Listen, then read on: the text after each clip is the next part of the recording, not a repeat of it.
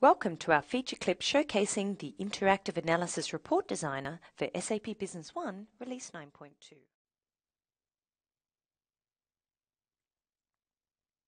The Interactive Analysis Report Designer is a Microsoft Excel-based analytics and reporting tool using a Microsoft Excel plugin and SAP Business One HANA views as data sources. It does not replace the existing pivot table-based interactive analysis, but provides an additional reporting solution allowing users to build reports leveraging the powerful features of Microsoft Excel. It gives users more flexibility to manipulate reports in Excel, providing a better view for decision-making outcomes. As an introduction to the functional overview of the designer, at the top of the screen we offer the basic functions for creating and saving reports, managing your repository, and running the reports in real time. To the left we have our data sources that we can choose from, and below the calculation types for creating subtotals, for example. The middle section contains the working area, which enables you to define the layout of your report, and then to the right we have the areas where you can define groupings, sorting, and your filtering options. So let's review a business scenario where you would leverage this type of reporting functionality. Jason Butler is a sales manager at OEC Computers, and Jason regularly reviews the profits and revenues for his product series, JB Office Print, that he manages at OEC Computers. Jason often needs to drill down to the figures by customer and by year. So how would we create a report to meet Jason's reporting requirements for OEC Computers? Let's now create a really simple report that will meet Jason's reporting requirements. We are now logged in to SAP Business One, and I can simply start the designer by navigating to Tools and then selecting Interactive Analysis Report Designer. In the background, Excel Reporter will launch, and once we open Excel Reporter, we can see that it includes the Interactive Analysis plugin because the Interactive Analysis tab will be visible. To create our report, we simply select New Report Query. We now need to select our data source. So from here we're going to select Sales, Multi-Document Scenarios, and then Profitability Analysis, because we want to be able to review the profitability of the JB Office Print series, and this is the query we will use as our data source. To confirm this, we'll simply select OK. Now we can see the data source panel. We want to analyze item profit and revenue by customer and by year. To do this, we first start with the item data source. We then drag our item code into our work area. We now need to define the size of our work area, and for this report we're going to select 10 columns and 10 rows. You can now drag your relevant fields into this working area to create your report, and you can always increase your working area if required. We're now going to select item description, just so the item code is a little bit more self-explanatory. Now we would like to group our items by customer, and to do this we select the item code row, and then we move into our group and section area. We then click on the group drop-down list, and we're going to add what's called a child group. We're going to group our items by customer. So to do this we need to select Business Partner and then Business Partner code. The system automatically adds the Business Partner code, but it's not in the cell that we want it to be presented in our report. So to move it, we simply cut and paste it into the area we would like it to be. And we're going to also define a title for this column, which will be Customer ID. We're then going to add the customer name.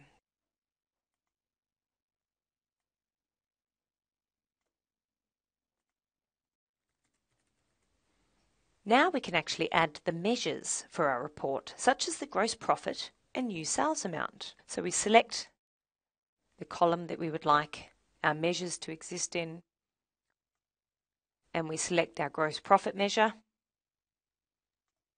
And again, we can change the title of this column to profit.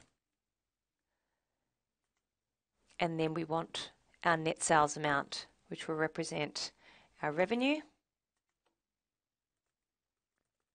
And lastly, we would like to determine the gross profit margin. We can use Excel's calculation tools in order to determine the margin percentage. So in this column, we're going to define it as margin percentage. And now we need to actually create a calculation which will calculate the margin percentage. We can't actually directly reference the cell within the Interactive Analysis Designer, so we need a function to wrap around the cell for our calculation. So for example, if I type in IA, which refers to interactive analysis, we have a function called IA cell reference, and this is going to wrap around the cell we want to use in our calculation, which in this case is going to be our gross profit, which is F4. So I then simply type in F4. We then want to divide our profit by our net sales amount, which is G4, but again we need to wrap this around using our cell function. Then I can define the cell that I want to include in my calculation, and then we simply times this by 100. And now we have defined our calculation for our margin percentage. We can now do some formatting using Excel's formatting features to make our report a little bit more presentable.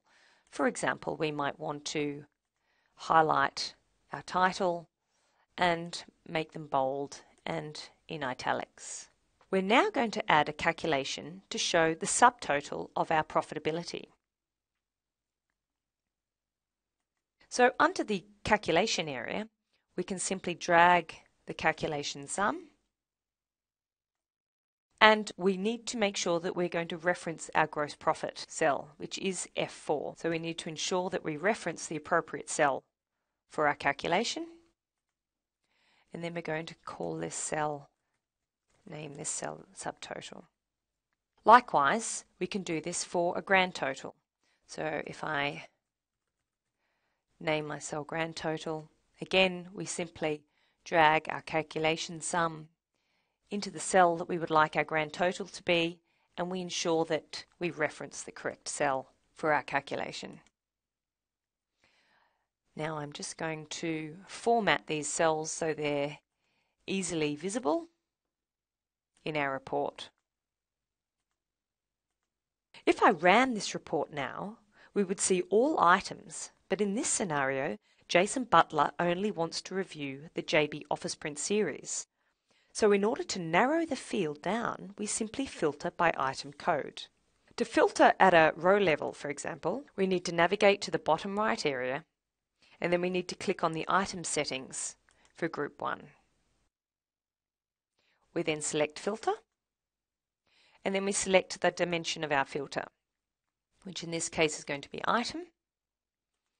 The attribute will be item code. We're going to choose the operator in because we're going to select the items we want to include in our report. And then lastly, we actually select the values of those items, which happen to be the first 3 items in our list. So now we've narrowed the field down, which will allow us to choose the items within a particular range. The next thing we're going to do is add an extra row into our working area, because this is going to include the posting year. So if I select the cell above my profit column, and then I select document date, I'm going to drag the document year data source into that area. To show the document year not only for profit but also for my revenue and my margin percentage, I can span this field over the columns F, G and H. And to simply do this, I go over to my group and section area, and I can drag this slider across the columns that I would like to span this particular source across. So now document year will appear for both profit, revenue, and also for my margin percentage.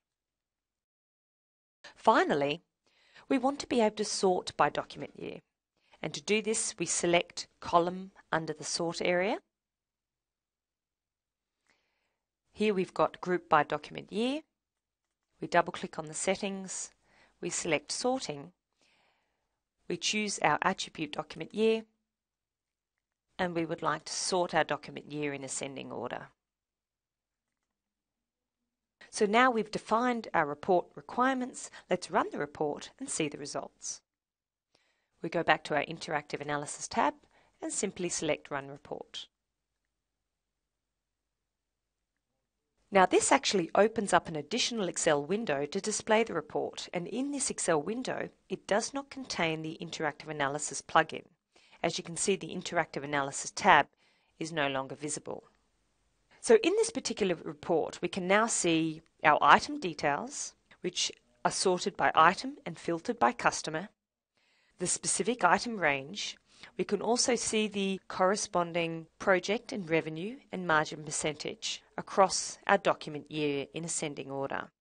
We can also see our subtotal and our grand total amount across our report. Lastly, we now save our report into SAP Business One for users to run from directly within the system.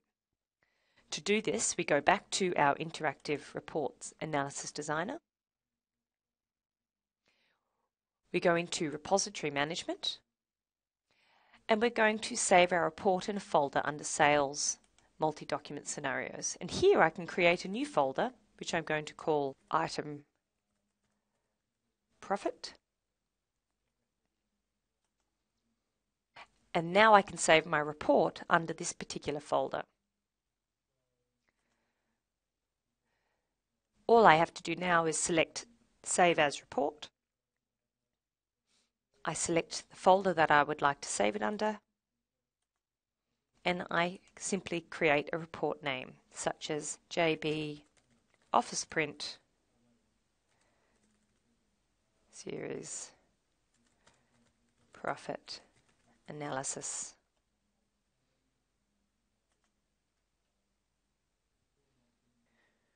So the next time you have logged into SAP Business One and you want to run your report, you simply navigate to Tools. You scroll down to Interactive Analysis Reports, Sales. Under Multi-Document Scenarios, we've created our Item Profit folder, and here we have our JB Office Print Series Profit Analysis report. And by clicking on this, this will open up an Excel window of the actual report based in real time. So here we've actually demonstrated a very simple way to create a report using our Interactive Analysis Designer tool and the powerful features of Microsoft Excel. Thank you for your time today, and make sure you check out our What's New feature clips for SAP Business One Release 9.2.